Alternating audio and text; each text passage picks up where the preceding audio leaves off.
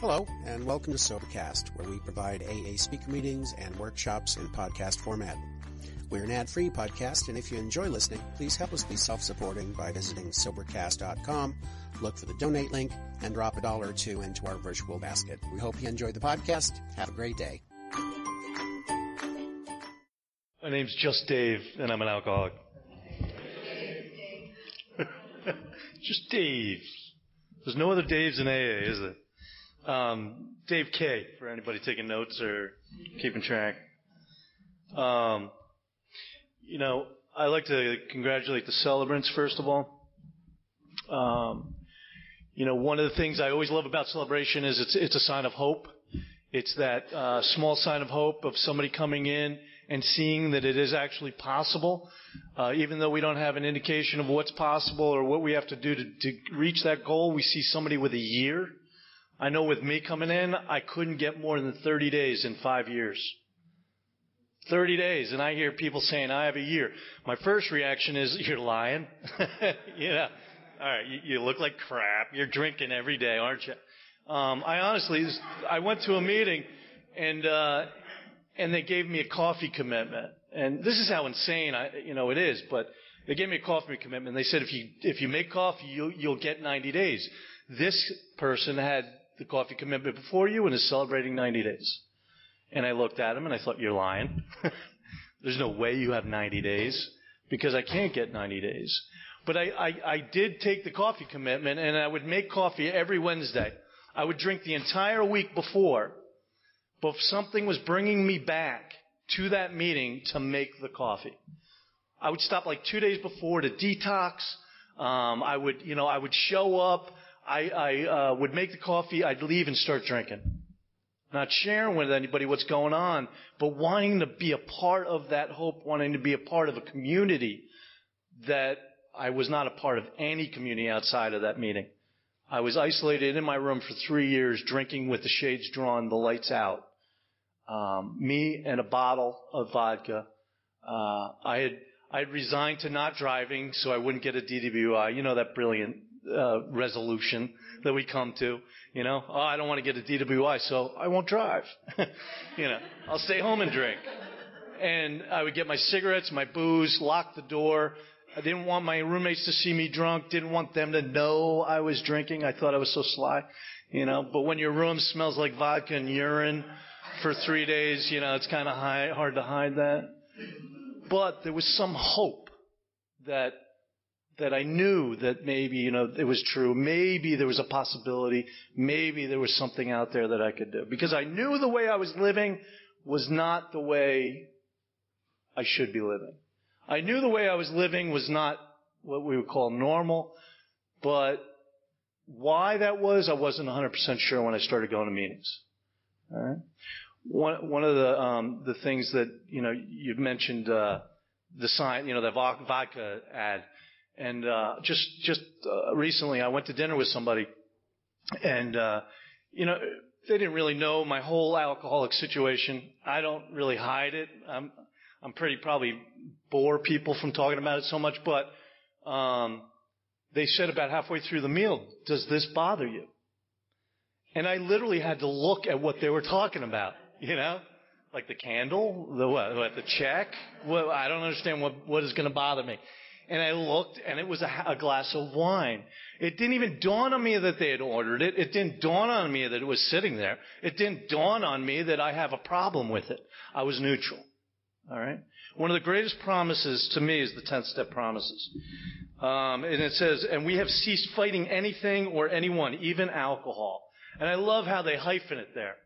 It kind of goes back to the hyphen in the first step with we are powerless over alcohol and our lives are unmanageable. It's kind of like, okay, there's this alcohol thing, but there's a little more. And then at the 10th step, they say, well, we've now solved all your problems. Oh, and by the way, that thing you came in for, alcohol, yeah, that's solved too. Isn't that great? Or is it just me? All right. So, for by this time, sanity will have returned. Sanity. What is the insane thought? They talk about the insane thought. The insane thought is that somehow, some way I can drink like a normal drinker. It haunts me, okay? I think that I'm going to be able to cross that line again. I've crossed it where I'm an alcoholic now. Maybe I can go back and be a normal drinker. So the insane thought would be if I see alcohol as I can drink normal. All right? The sanity is that if I see it, I run away. Or I say, you know what, that's not a choice. Or I'm neutral. But that's a sane thought when it comes to alcohol. An insane thought is I can drink one and get away with it. I can drink one and stop tomorrow. I can drink one and the rest of my life next week. I can drink one. I did it for 5 years, and every time I drank one, 3 days later I'm driving in a blackout. We'll seldom be interested in liquor. Seldom. Isn't that a beautiful promise? I thought about it every single minute of every single day for all the time I was drinking. If tempted, we recoiled from it like a hot flame.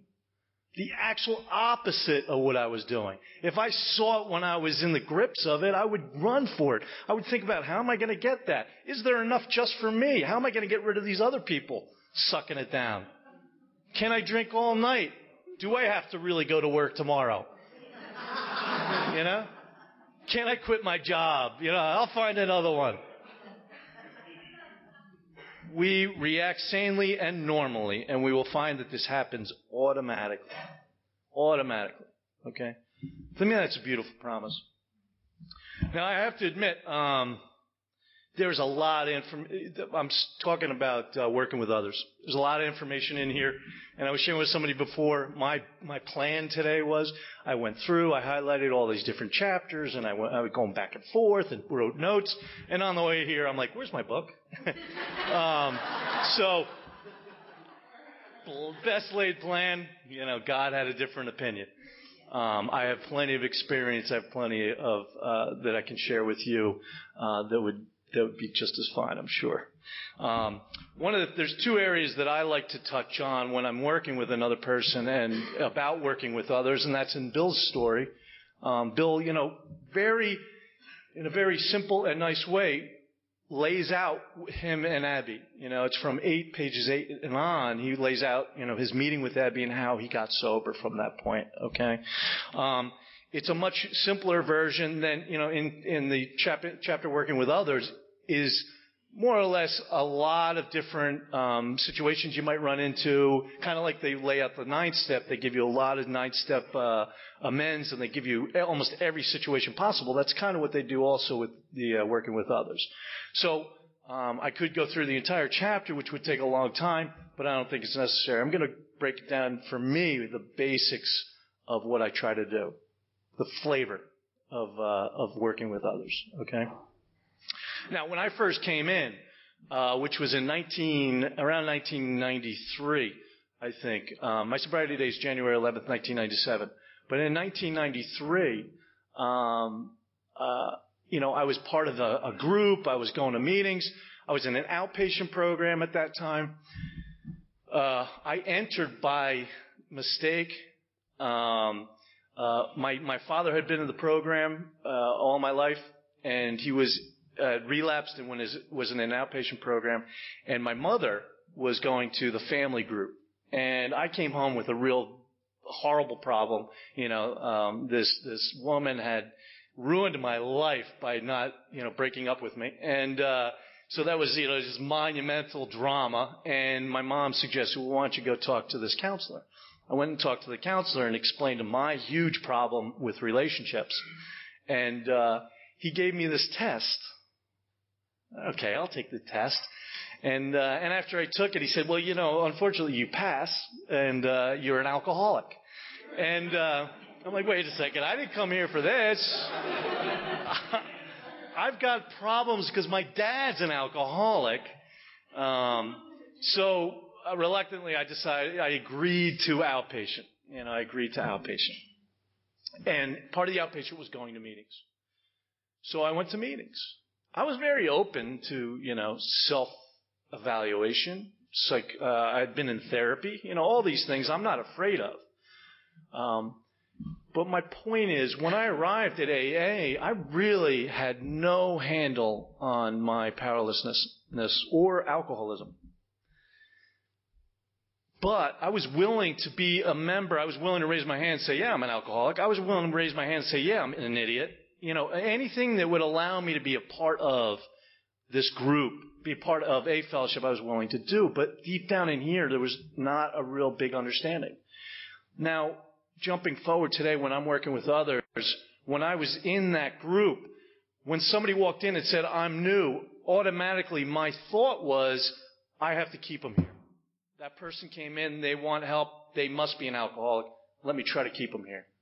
Regardless of whatever they were saying, regardless of what they were doing in their actions, I felt it was my responsibility as an AA member to keep people in the room. It was like a recruitment drive. All right? Yeah. I got Tupperware, at the end of the year for bringing in as many alcoholics as I can. It's not a bad thing. Okay? I'm showing compassion. I'm truly getting out of myself. However, what I'm doing is possibly intervening with their path. If anything you get from me today is that I carry the message, I am not the message, I do not get people better, I do not intervene with them, I do not manipulate them, I just present. I pray to God that something happens and they get some kind of solution, but I can't take responsibility for either their success or failure. Okay? That would just give me way too much power, and believe me, I would eat it up. I've done it, okay? And I see it. So people are coming in, and I would go over and I'd be like, hey, how you doing? And they're like, yeah, I don't know if this is really for me. Well, just keep coming back. Come on, guy, keep coming back. And I say, well, I'm not sure. I don't know. I don't really have a ride. I'll pick you up. Come on. What are you doing? Don't give up. Just keep coming back. And, they would say, well, how do you do it? I just keep coming back. And I was as loony as a tune, and I'm living at my parents' house in the bed I grew up in, and I'm telling the neighbors I'm just saving to buy a house. I had no money, but I'm telling everybody I'm saving to buy a house, because here I am again at 32 at home, and I'm going to meetings. I'm constantly going to meetings. One good thing is I'm always going to meetings. And I'm surrounded by people. My first sponsor was a guy that just seemed like a lot of fun. He was cool. He had all women around him and everything, He was the guy I would hang out with when I was growing up or hanging out at bars. That's my attraction to him. So obviously, what did I get from that? I got what I was seeking. I got a lot of fun, but not a lot of sobriety. All right? And I quickly relapsed. Again, none of this is bad. I believe there's a journey that all of us take. The misconception we have is that everybody arrives at the same place at the same time. And if they don't, there's failure. If they do earlier, it's success. There's no failure, there's no success in this whole thing. We're all on individual journeys. And we're trying to come to our conclusion or the light of the truth. Okay? At 14, I easily could have qualified. Okay? 14 was my first blackout. I easily could have walked into AA and said, I'm an alcoholic. When the 4 policemen find you in your own vomit in town, all right, that's not an occasional drinker, all right? So, from the time that I'm 14 to the time that I stopped at 32, really what the journey was to come to my truth. And that truth was that I was powerless over alcohol. All right? Now, even though I went to AA in the early 90s doesn't necessarily mean I came to that truth. I really was looking for how can I become a normal drinker? How can I be a casual drinker? What I was refusing to accept was that some days, that I can't pull that out of my back pocket at some point because I need it for relief. It's the only solution I've ever had in my life that gave me any kind of relief. Don't tell me I can't have it the rest of my life. So I'm going to meetings and I'm playing with this idea. I'm toying with this idea and my mind's playing with this. So even though I wasn't ready or I wasn't at that point does not mean that it was wasted time. Does not mean that any approach anybody made to me didn't click. I hit different layers. I hit different levels. I was an atheist when I came in. That took years to even get to. But I was getting a foundation of fellowship, which was really important to me. I spent 3 years alone drinking, okay? Just people hugging me was something. Just people calling me on the phone was encouraging, okay? That even stopped me from drinking at times. When I was down and out and ready to take that drink, I didn't want to lose those friendships. I didn't want to lose what I had gained to that point.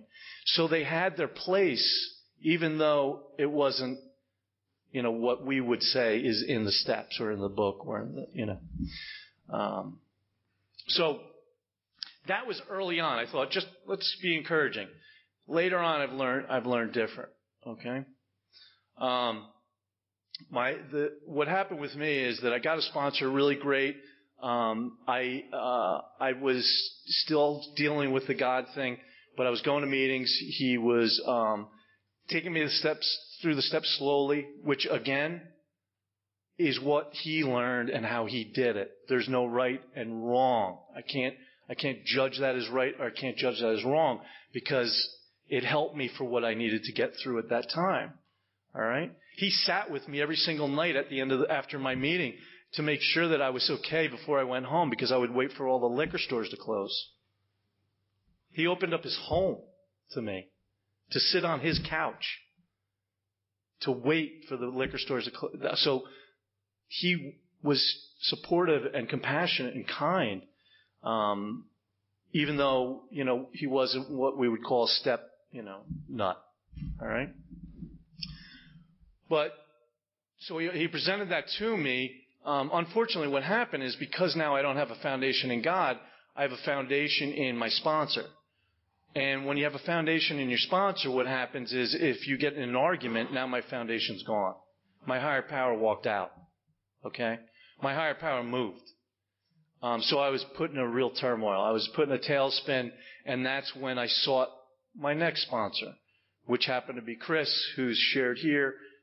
He was giving a workshop. I hit an emotional bottom. Now, could anybody have caused that? Could anybody have, sat down, given me exercise, and all of a sudden I have an emotional breakdown, and now I'm looking to do the steps? No. No. Could anybody have, shared with me their experience with having an emotional breakdown, and I said, I never want to have that happen to me. I better avoid that. Let me do the steps. No. Because they did. Okay? I had to experience everything that I experienced in order to get to the place that gave me the incentive or drive to either let go of or to pursue. I let go of more than I pursued. Okay? Preconceptions, misunderstandings, beliefs, reality, whatever. I let go of a lot more than I pursued. So when I'm working with the guys today, all right, let me tell you where I'm at today working with guys. About 2 years ago, what happened with me was in 2005, my father passed away suddenly. And at that time, he was taking care of my mother. It didn't even dawn, it wasn't even a hesitation. I moved in to help my mother. She had dialysis 3 days. She didn't drive, she just needed support like that. So I moved in to help my mother. A year and a half, I was taking care of her. I was working full time, taking care of her at night, and you can tell meetings really suffered. Meetings started really slipping by. Whether it was because I didn't have time or whether I actually just was full of self-pity and didn't want to see anybody, I don't know. But the reality is I fell back on my program. So she passes away. At the time she passes away, I took some time. I enjoyed myself, and then it hit me. I'd gotten so far away that I needed to dive back into this program. Now, one of the things that I look back at is I really look back at early AA. I really reviewed my own program, the program around me, and I started thinking back to the early AAers. Much more success. How did they do it? What were they doing differently? And one of the things that I realized was back then it was a lot more localized. People went to meetings. They were probably from the same town. Everybody probably knew each other growing up from high school. They knew each other's drinking careers. They knew the trouble that they were in. It was a lot more understanding of the individual, and there was a lot more day-to-day interaction. There was a lot more seeing everybody every day, and realizing how they're living. Having said all that, I decided I needed to dive back into the program.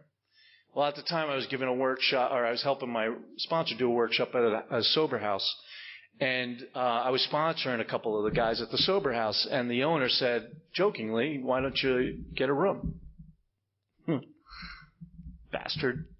Because I'm the type of person that, it starts getting in my head, and I start thinking, and I'm like, all right, yeah.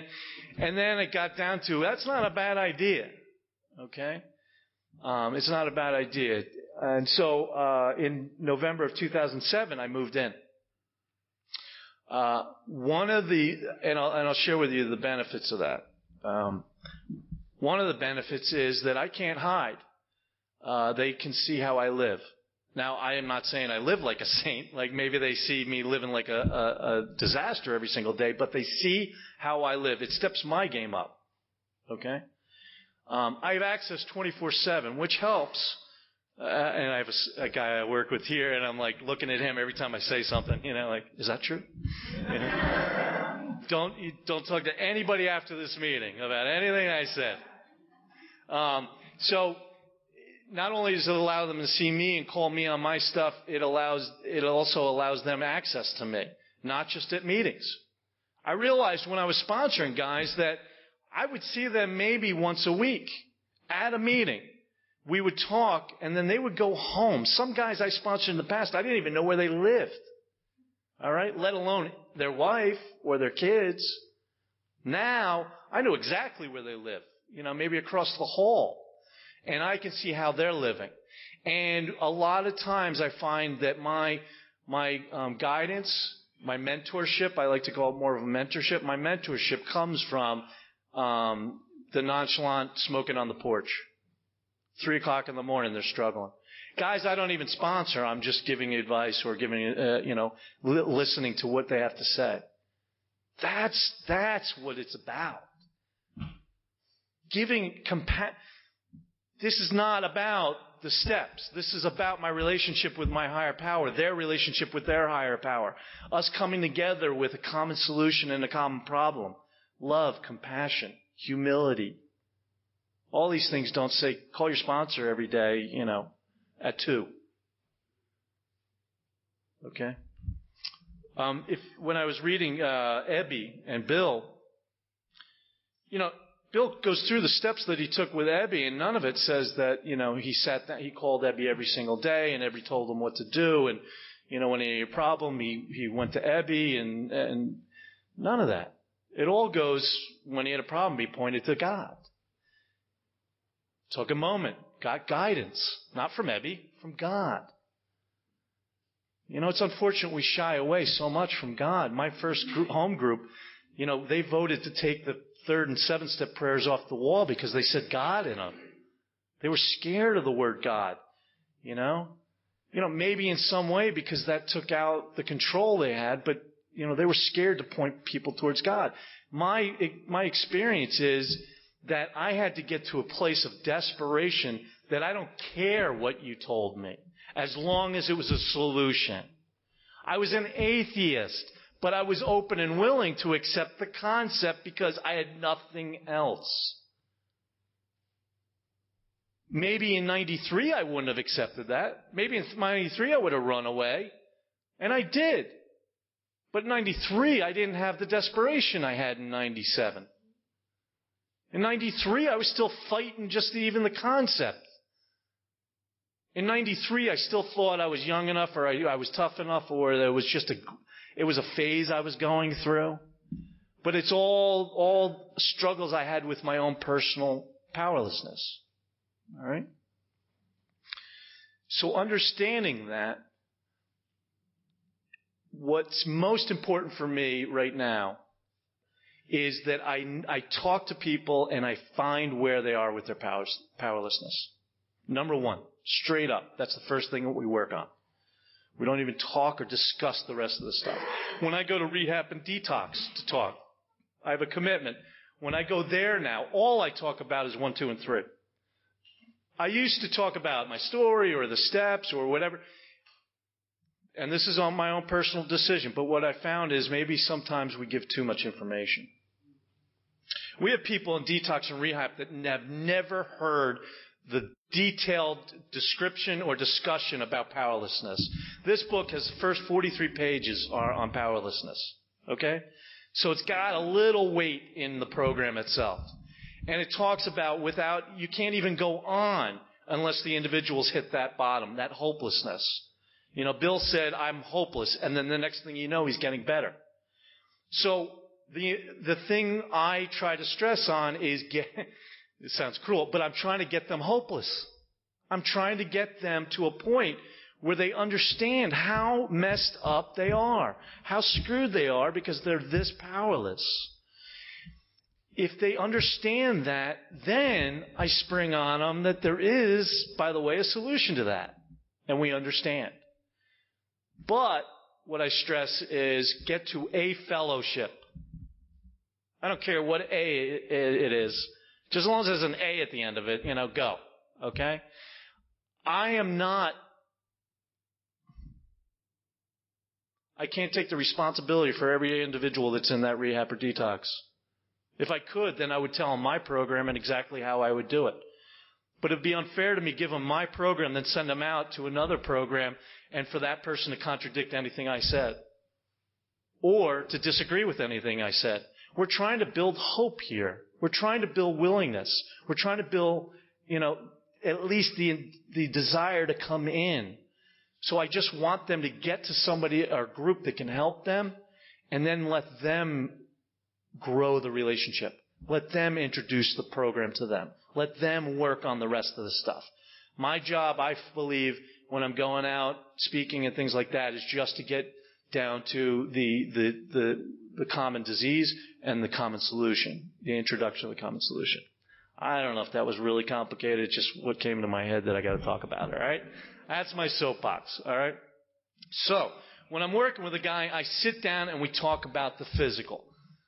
Right away, I have them read doctor's opinion, and we talk about the physical. Then we move on to the mental obsession. I generally find in the halfway house, in the sober house, we have about 50 residents. In the sober house, I find that one of the biggest misconceptions is the physical part of it, or the spiritual aspect of it. But I can't introduce the spiritual aspect of it until I talk about the mental obsession and the understanding of the insanity. And I talk about the insanity and why the mental obsession continues to dog them about the only solution they ever knew. And that's basically because of the spiritual malady. Very basic. I don't get into God. I don't get into all of that. I just try to put it in layman's terms. One of the biggest helps is in the back. There's in the appendix is called the spiritual experience. If you haven't read it, read it. The reason I suggest that is because it's a very basic layman's terms on what a spiritual experience is. It kind of takes the mystic out of it. It kind of takes that aura of Bill's story with the white light. And it is helpful to have that discussion and have them read it and say, hey, what do you think of that? What are you thinking? Do you really understand what a spiritual experience is? It's really a vital change. It's a dramatic change in your personality and in your thinking. And we're trying to affect that change. All right? And once we get to that point, if they're willing to move on, then we move on. Now, something that I've changed over time is that I used to kind of have a timeline. I used to have a kind of an opinion on how long it should take them or what they should be doing or what. And I've kind of backed off from that. And the reason being is I can't make an assumption of God's plan for that. That would really give me way too much weight and understanding. I ain't that smart. All right? I'll tell you right now, I ain't that smart.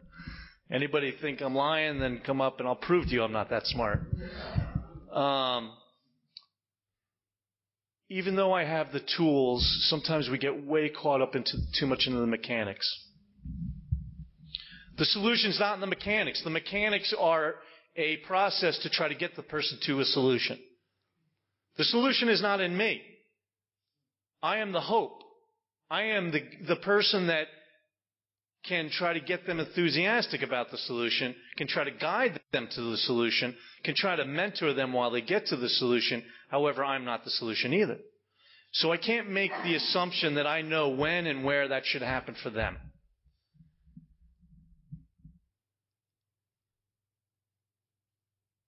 The mantra that I try to carry into this is that I have to have patience, tolerance, and love and compassion. So what I try to do is I try to be as standoffish as possible. I present the information and then I let them do what they're going to do.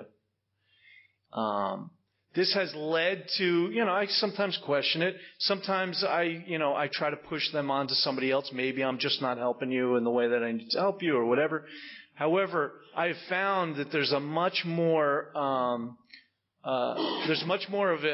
a chance that they'll come back to me if I don't push them. If I don't ruin the relationship or the friendship, then there's more apt to come back to me and talk to me if they really get into trouble.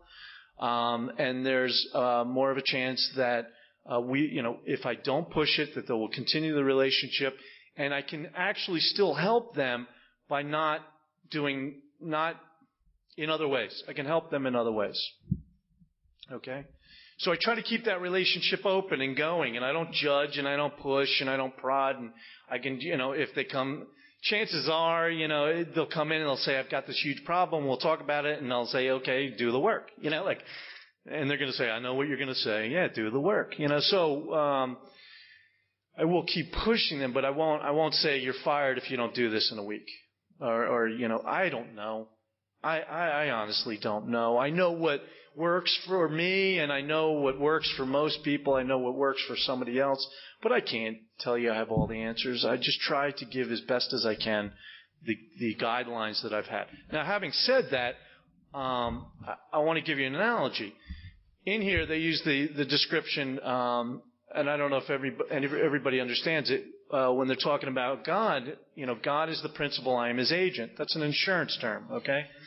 It means God's the boss, and I'm kind of his agent. I represent him.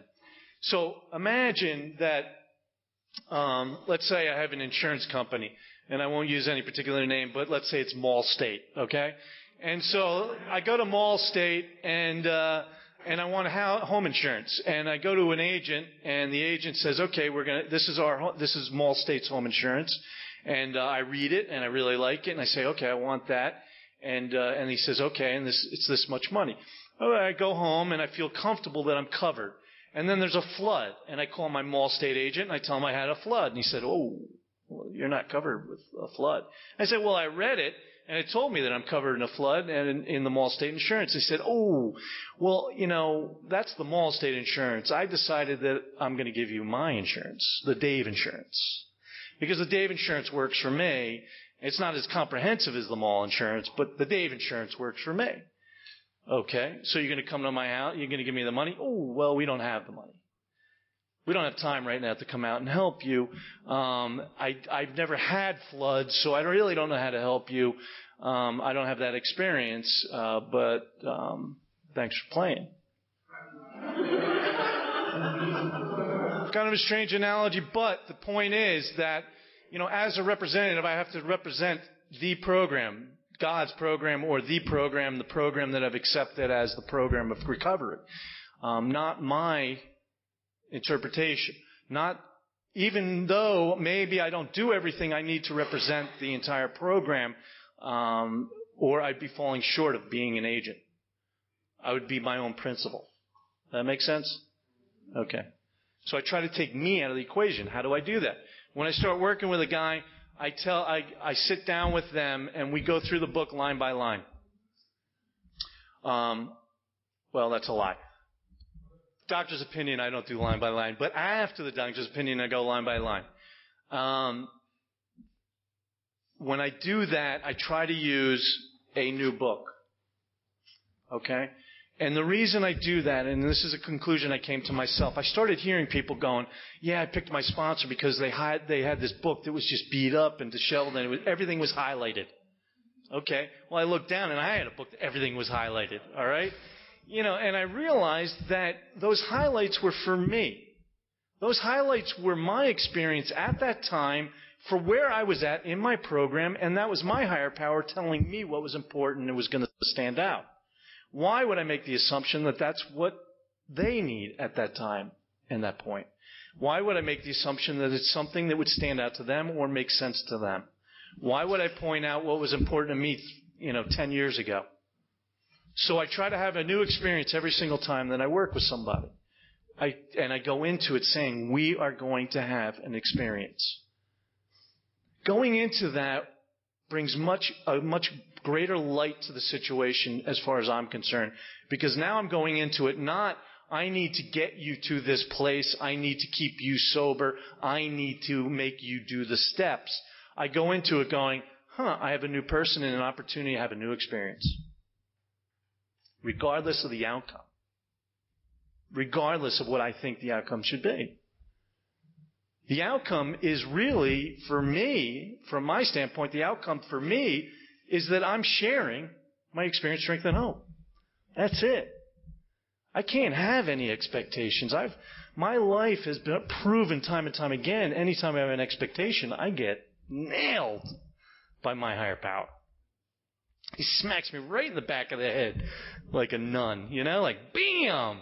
Wake up, idiot. You ain't in charge. So going into it with that kind of mindset, with that feeling for me, it makes it a much better experience. I know for me and hopefully for them, because we're not putting pressures on it. We're not putting undue expectations on it. We're just having an experience. And I hope that that's, what works best for them. I don't have a number of how many people I work with and how long that's going to be. I've always gone with the headset that if it ever became too much that I would stop. I would limit the number, and it's never became too much. Just when I think I'm getting to that breaking point, all of a sudden somebody leaves or somebody goes back out or, and then a new person. It just always seems to work out. All right.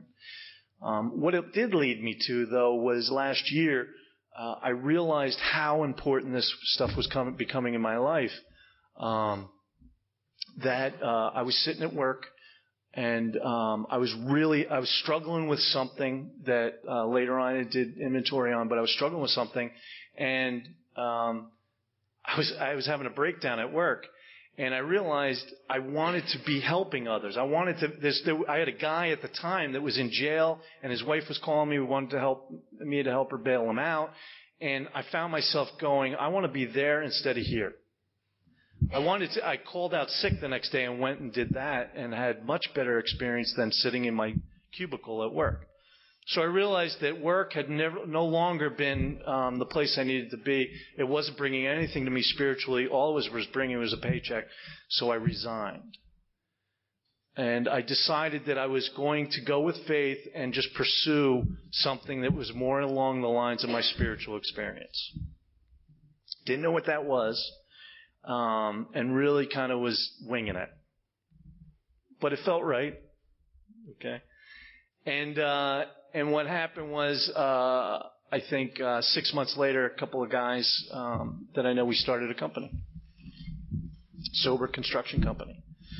And we're still in business. And we're trying to hire guys that are trying to stay sober, that are in construction, and that just need some day work or just some money to pay rent or just some, and then the great information I'm getting back from them is it's like a meeting all day. They're working with guys they're having support and they're having a meeting. Now, does that mean that they're going to stay sober? No. Does that mean that guarantees and they're going to get fired if they drink? No. It means that it's a supportive environment. We understand.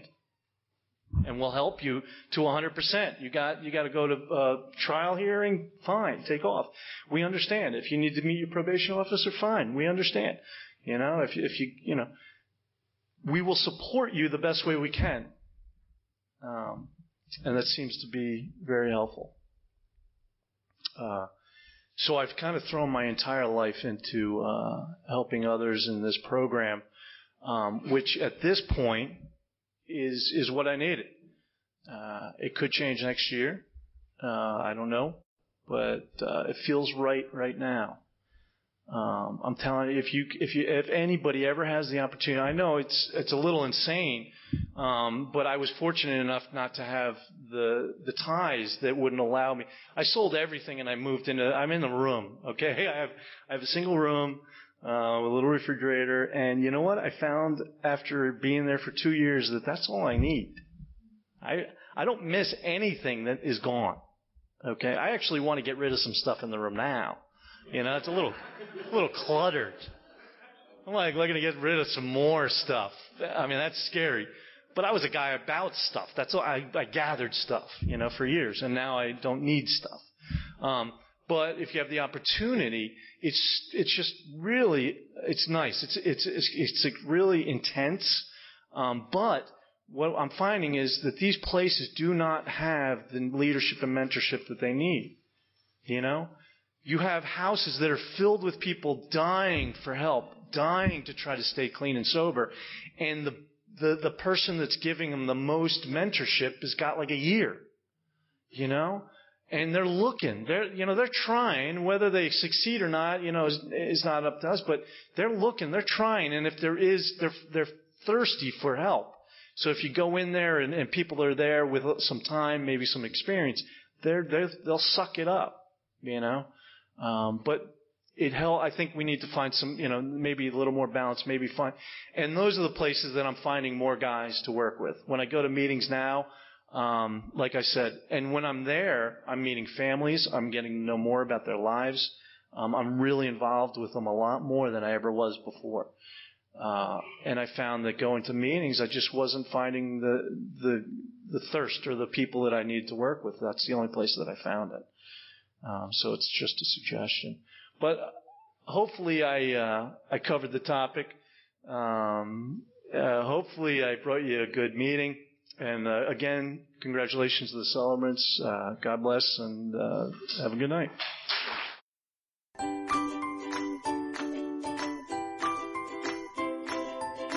Thanks for listening. I hope you enjoyed the podcast. Sobercast is ad-free, and we'd like your help in order to keep it that way. So if you'd like to help us be self-supporting by pledging $1 or $2 a month, visit Sobercast.com and look for the donate links. Thank you very much.